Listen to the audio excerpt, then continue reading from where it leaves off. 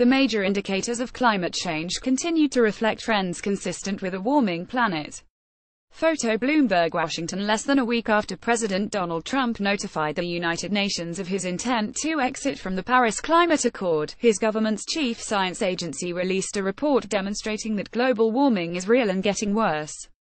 The report, prepared by almost 500 scientists from around the world, shows that last year's average global temperatures were the highest ever recorded.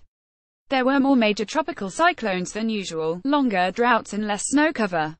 After years of increasing, Antarctic sea ice declined, undercutting an argument by those who dispute the science of global warming. The major indicators of climate change continued to reflect trends consistent with a warming planet, said the report, which was edited by Jessica Blunden and Derek S. Arndt of the National Oceanic and Atmospheric Administration.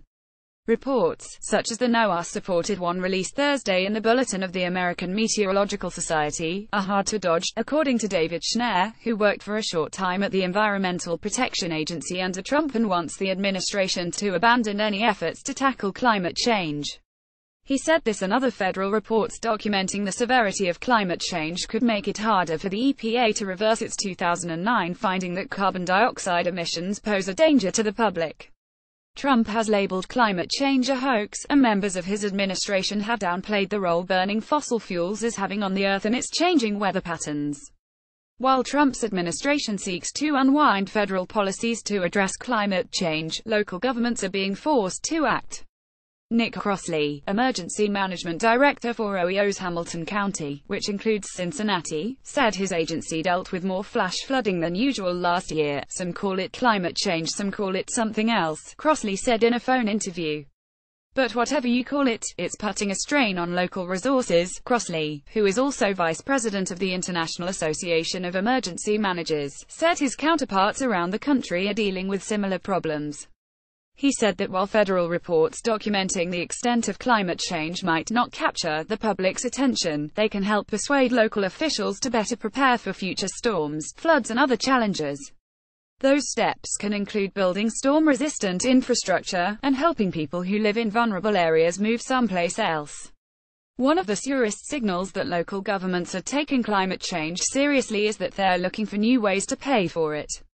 In South Florida, which is struggling with both rapid sea level rise and an increase in flooding, the city of Coral Gables is looking for ways to start saving now for higher stormwater management costs. The earlier you do stuff, the easier it is to prepare, said Abby Corbett, a lawyer who specializes in climate adaptation and is advising Coral Gables.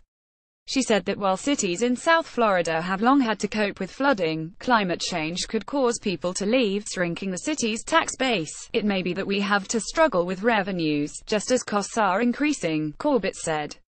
Local officials aren't the only ones trying to cope with the effects of climate change. The accumulation of scientific data on global warming has put pressure on the U.S. coal industry, which is already suffering because of competition from cheap natural gas prices and renewable energy. It increasingly has to deal as well with the perception that coal is ruining the planet. I don't think the public is in the dark about the scientific consensus on climate change, said Luke Popovich, vice president of the National Mining Association, which represents coal companies. He asked why the U.S. should reduce its own coal use when other countries, chiefly China and India, continue to burn it.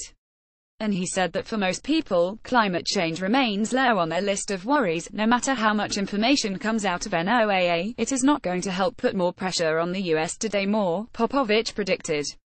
We've got a hell of a lot of other problems to address. Bloomberg.